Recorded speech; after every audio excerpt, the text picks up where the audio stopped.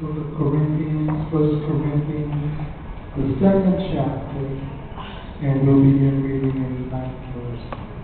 First Corinthians, second chapter, ninth verse. Say amen. Glory to God.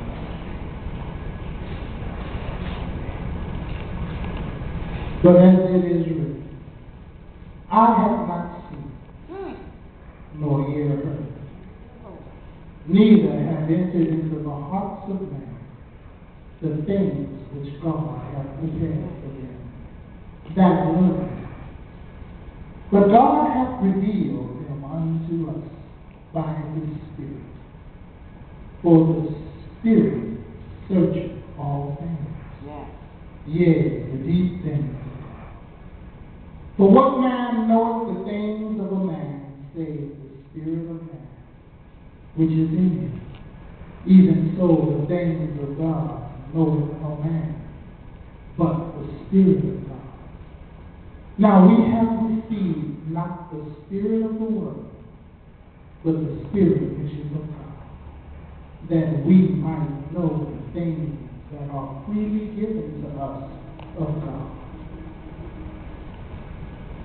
the revealed things, which things are also we speak, not in the word which man's wisdom teacheth, but which the Holy Ghost teacheth, comparing spiritual things with spiritual. Glory to the word of the Lord.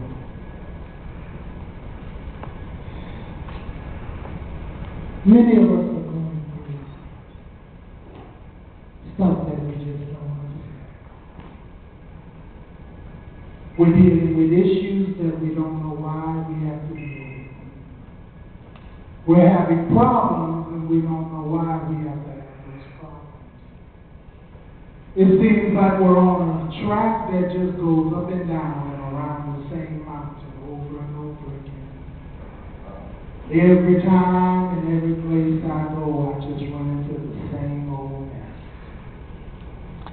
I don't seem to get any relief. I don't seem to get any feeling of deliverance or compassion. I get free for a moment and I feel like I'm about to take off and go higher.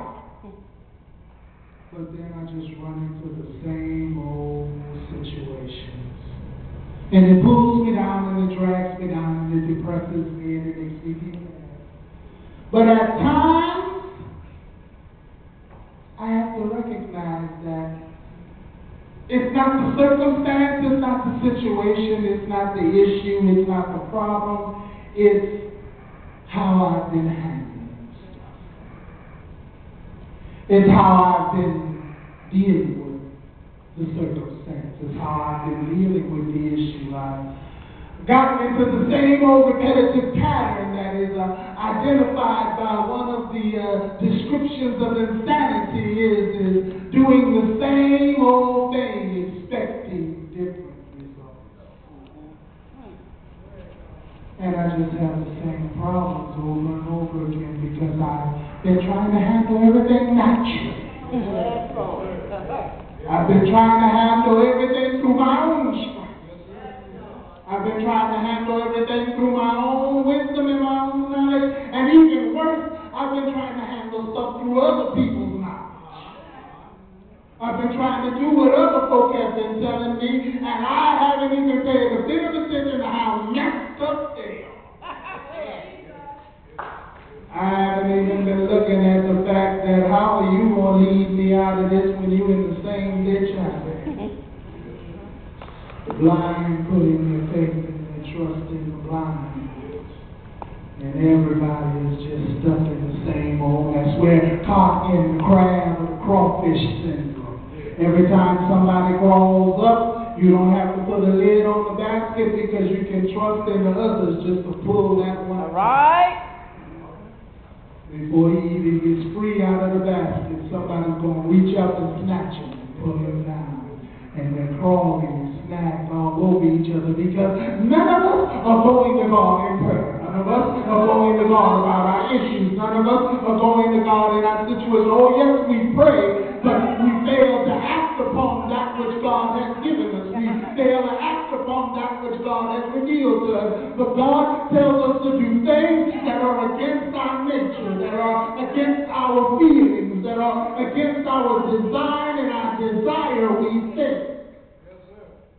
We do what we feel like doing. We do what is comfortable. We do what feels natural. We do what feels like it's going to deliver us and everybody is going to be happy about it. But when it comes down to it, there are things that I've got to shake off. There are things that I've got to break away from. There are things that I've got to turn loose of. And God is asking me to put my faith and my trust in Him and believe in Him, because He is going to speak to me about the thoughts that He has for my life. He pronounces things to me. Paul is picking up something from Isaiah, the 64th chapter, where God pronounces His coming and where God pronounces the freedom of the saints and the deliverance and the outpouring of His Holy Spirit, and that He would speak to men and women, and that He would direct them and lead them and guide them, and that they don't have to fall into the same old trap, because He will lead them out by His Spirit. But we have a problem here, because God doesn't give us proof of anything that He's saying of how it will work.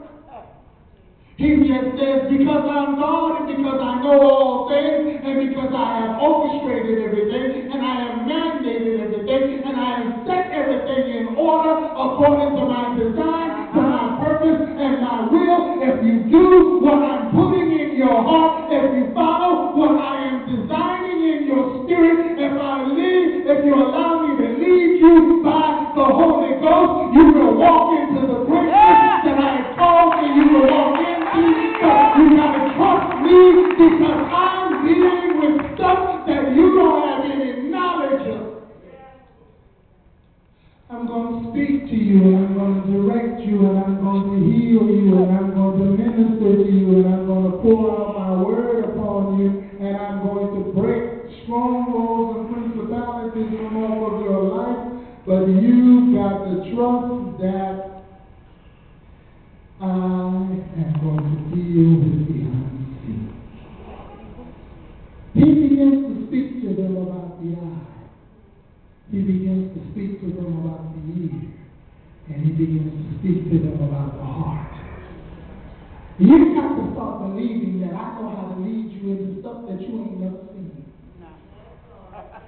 I've got to begin to move to you in your inward parts, to begin to show you things that folk are going to say that's just your imagination. No, that is the movie reel and the highlight reel of God revealing unto you what it shall be for your life if you follow my word and do my will. If you buckle down and cast off all of those things that have been oppressing you and holding you back, if you go through the tough times of being alone for a minute, because we can't be alone for a minute. If you go through the tough times of having folks turn their back on you for a while, you'll come out and go, because I've been there. Because there are things that I want to separate you from. There are things that I want to divide from you. And there are things that I want to get off of your life. But you've got to be willing to get alone with me and hear my voice, and then begin to spend time with me and let me show you what you should be, what you shall be,